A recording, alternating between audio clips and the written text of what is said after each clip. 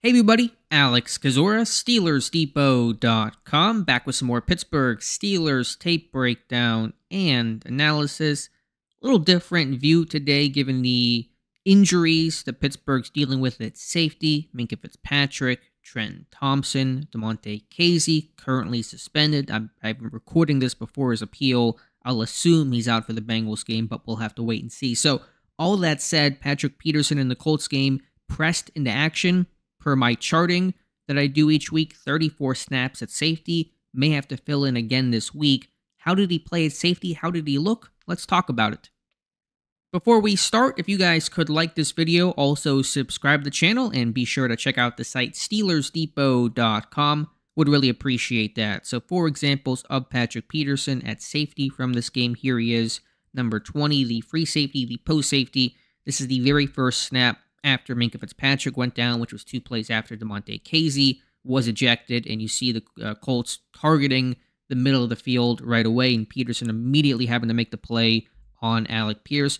RPO, Colts love to run them, run-pass option, and they can run true concepts off of it, not just screens and flares and something quick. They're going to run here basically a post in Pittsburgh, this 3-deep shell, cornerback to the top, outside leverage, stem outside, break inside on the skinny post, slant, whatever you want to call it. And so Peterson, a nice angle, wrapping up. Not an impactful hit, but it gets the job done. That's all that matters here on the big-bodied receiver in Alec Pierce to take him to the ground to limit Yak. And so it's a new thing there to play free safety.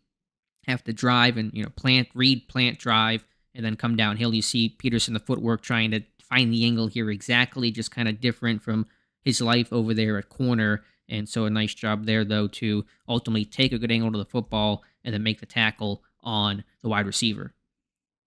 Looking at the touchdown that wide receiver DJ Montgomery scored, here is Peterson to the top of the screen. And this one, there's maybe some debate to be had about it, but when you're playing safety in your last line of defense and you're on the goal line, you got to really run through this play. And Peterson, I'm not saying he dogged it or anything, but it's a different mentality when you're the safety. You're that last line of defense there.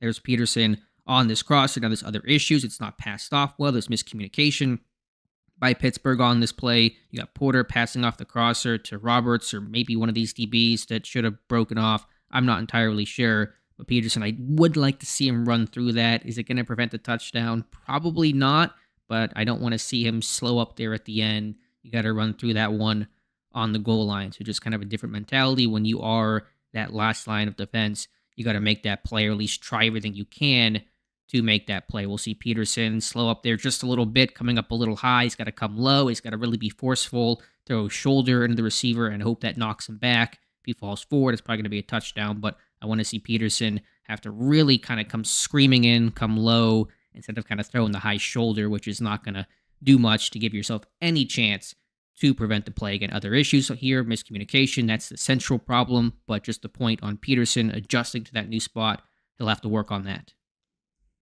When you're playing the free safety, the post safety spot, the angles you take are really important, especially in filling the alley or coming downhill against the run. It's a different feel than if you're playing cornerback, and so we're going to see this toss play, this 31-yard gain by the running back Tyler Goodson.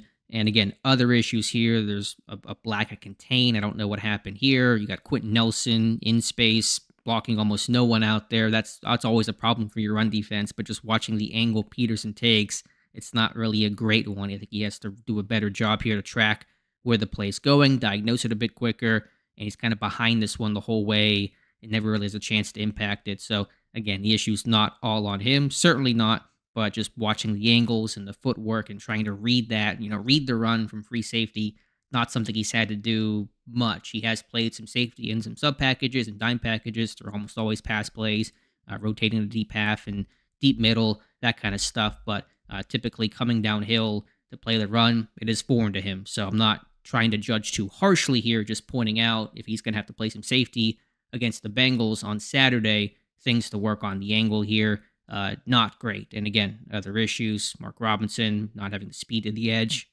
but just looking at Peterson in a vacuum, some things to work on. That's one thing I noted. Last example here is Peterson to the bottom of your screen, and a nice job to read the route here of the receiver over the middle. I think Minshew was looking to go there on third down on that crosser past the sticks. forced to check it down. Pittsburgh does get the stop here to force fourth down.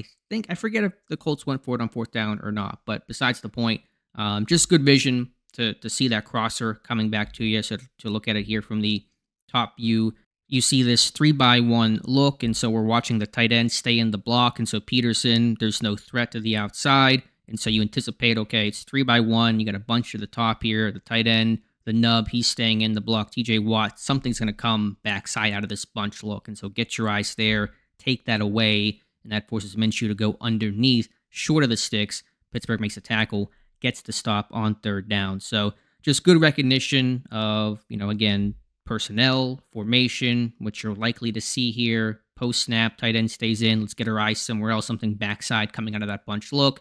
Pick it up, take it away, force the quarterback to go somewhere else. We'll look at it one more time from the end zone view. Showed it once before, but you'll really watch the eyes here, both Peterson and Gardner Minshew, as he wants to throw that ball, then has to come off of it. So Peterson, tight end stays in, getting our eyes to the backside, who's going to be coming across out of that bunch look, and then picking that up. Minshew wants it, sees it's taken away, and then checks it down underneath. And James Pierre playing one lone dime snap in this game as Pittsburgh really got thin there coming in to make the tackle. Landon Roberts cleaning it up as well. So 4 snaps from Peterson, some good, some bad. Obviously maybe a bit better in coverage where he's more used to playing safety there in some of Pittsburgh's dime packages throughout the season. The run support, the angles, things to work on. If Pittsburgh calls on him again, I don't know what their plan is at safety. I imagine Eric Rowe will be one component of that. Does not appear Trenton Thompson will play if he's out and Mink is out, and if KZ does not play either. If he's still suspended, then you're down to Miles Killebrew, maybe Elijah Riley if he gets activated off of injured reserve. He was a full participant in Thursday's practice, and Peterson as well, maybe a Darius Rush in some sub packages. He's a corner, but has played some safety a little bit in dime look. So just good for Peterson, though, to be able to give you those reps. If he wasn't capable of that, if you did not have him, I don't know what Pittsburgh would have done. Probably a lot of, I don't know, kind of different nickel stuff with a bunch of corners on the field, a lot of single high type looks with Killebrew.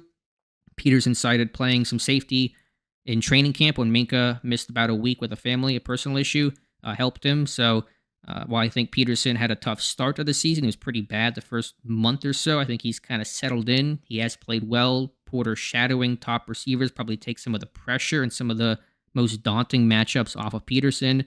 But he's a really intelligent guy, and I've enjoyed listening to him on the podcast that he does and breaking down the game and being honest and being candid and talking about his process. So will he make the eventual move to safety? A lot of corners as they get older tend to do that. Peterson has remained at corner through his age 33 season. We'll see, but you can take glimpses at the traits of him being able to convert to safety.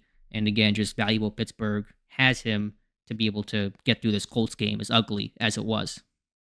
So, let me know your thoughts in the comments below. Appreciate you guys watching. Again, if you guys could like this video, also subscribe to the channel and check out the site SteelersDepot.com. Would really appreciate that. So thank you again, and we'll talk to you soon.